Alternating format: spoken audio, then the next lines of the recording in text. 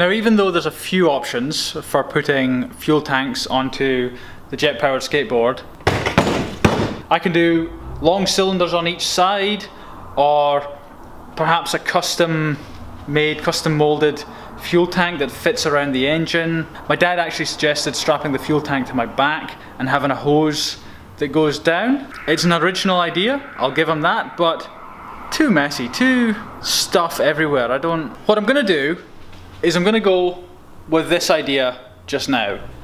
I don't know if it's gonna be the final idea, but I think I need to keep the momentum going and just go with that because it is a clean solution. Strapping a flat tank like this to the bottom of the board.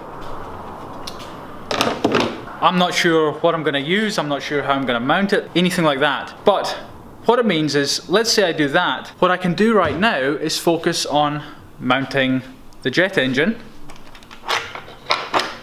to the back of the board, which is kind of a simple thing. Now, I've mentioned before, this bit here, that's just the mount for on that bench there. It's not gonna be for the actual thing. I mean, it's hideous. Functional, but hideous. So what I'm gonna do is mount it in the most minimalist way possible, which is how I do everything really. Now, there's two good things about starting to make the mount on this. One is that it keeps the momentum going and keeps the project moving along. Two is that it might work out right away, but I might go, oh, I can't do it this way, I can't do it that way. You know, rather than sort of magically coming up with the perfect solution and it going like, oh, it didn't quite work out. If I do it now how I think it should go, then I'll find if I need to make any tweaks or modifications, or if any issues arise that I just didn't see. The only downside is that, you know, it takes time and energy and cost, especially when you're using titanium. And if it is wrong, then it's kind of costly to start again. But that's fine, I'm okay with that. This isn't a budget project. I don't spend a few grand on an engine and like $500 on a skateboard to make a DIY budget project. It's just not my style. First rule of jet engines, mount it the right way around. Now, things are about to get serious because I have a highly accurate measuring device.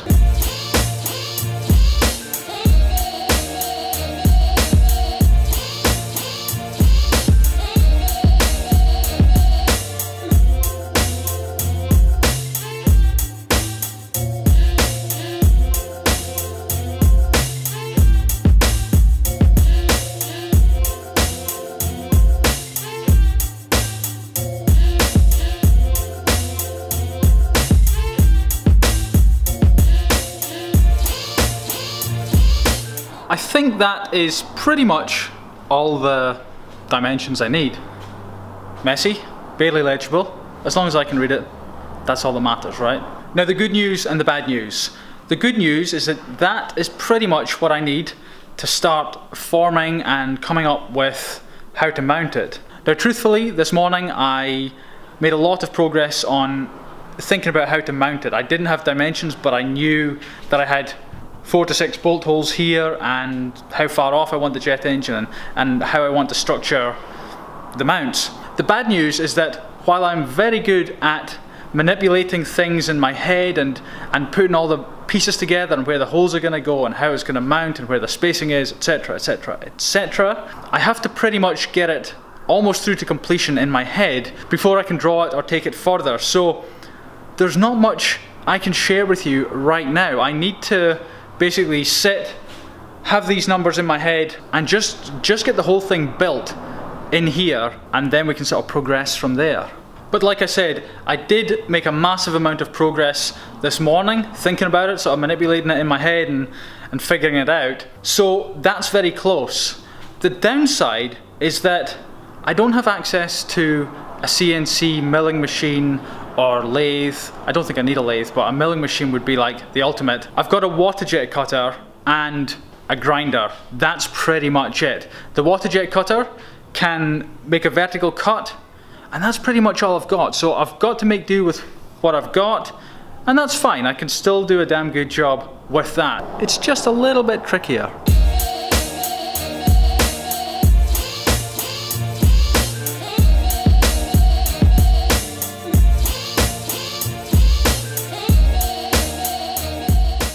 Now very quickly, we need to talk about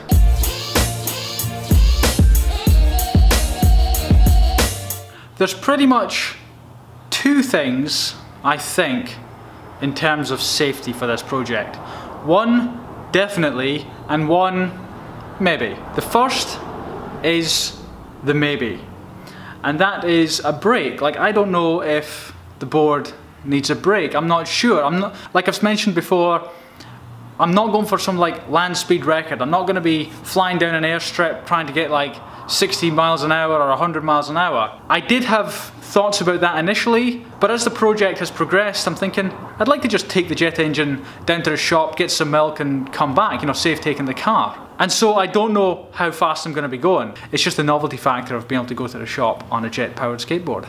In terms of braking, I'm not sure if I need it. I'm open to being convinced. If you can convince me and say, hey, I need this, then I'm open to that. Go for it. The thing that's definitely needed, and I was convinced of this by my aerospace engineer friend who occasionally comments, Vincent, who really knows his stuff and really helped me get this project going by, you know, guiding me in what size of engine I'd need and that kind of thing. Some sort of safety cut-off mechanism. I think it could be electronic, but I don't like the idea of that. I like the idea of being able to just shut the fuel off completely.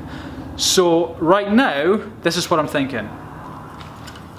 This is the way the engine goes. This is upside down. The fuel goes in here, so it goes in through the bottom. I'm thinking very close to this fuel line. There should be like a shut off, and I'm thinking maybe I tie it to my leg, you know, I wrap something around my leg, and so that if I come off the board or step away from the board, it just rips out the fuel line or cuts it off or something comes undone. Because the fuel pumps through so fast, so should I fall off, the jet engine's only going to go for a few seconds, I think, before it runs out of fuel because of that little bit in the hose. It's not going to go very far. But I do think it's needed. I think this is the only thing that's really, really needed on this project. And, you know, Vincent convinced me of this because if I'm on the board and I'm going along and it's doing like 5 or 10 kilos of thrust, whatever it is, if I come off, my wind resistance is gone, my weight on the board and therefore the friction on the ground is gone, and Vincent said it's a rocket, it's essentially a missile, kind of. Now that skateboard probably only weighs a few kilos, maybe 3, 4, 5 kilos, I don't know, but if that's gonna, yeah, like, it needs it. I think that is, everything tells me it needs a safety cutoff, so I'm going with that for sure.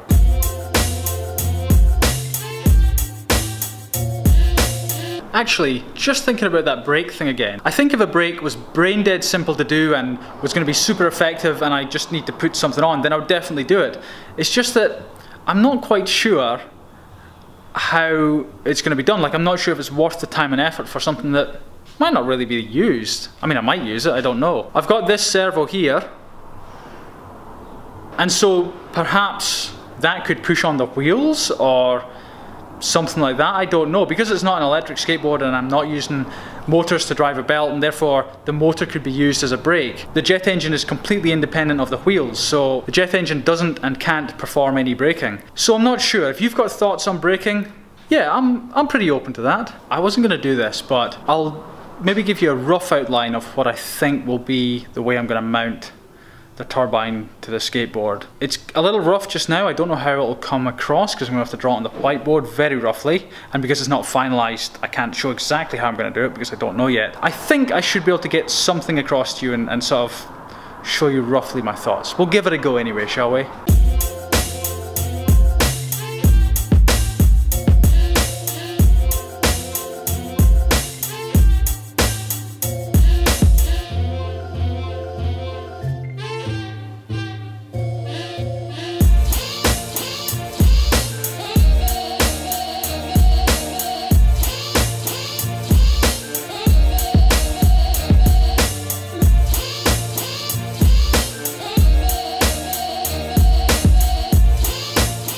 Now, I'm not going to go into detail and explain this to you. It is just a rough drawing, but hopefully you get the idea. Thinking about extending the jet engine off the back of the skateboard a bit, which you can sort of see here.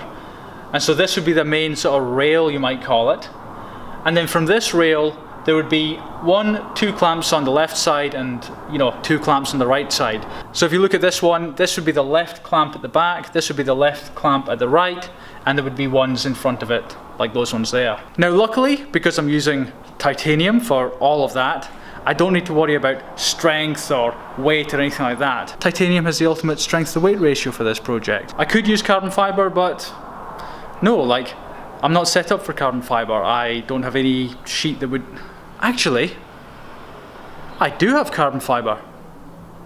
This changes everything. You know, earlier when I said I've got access to a water jet cutter and a grinder and that's it in terms of tools?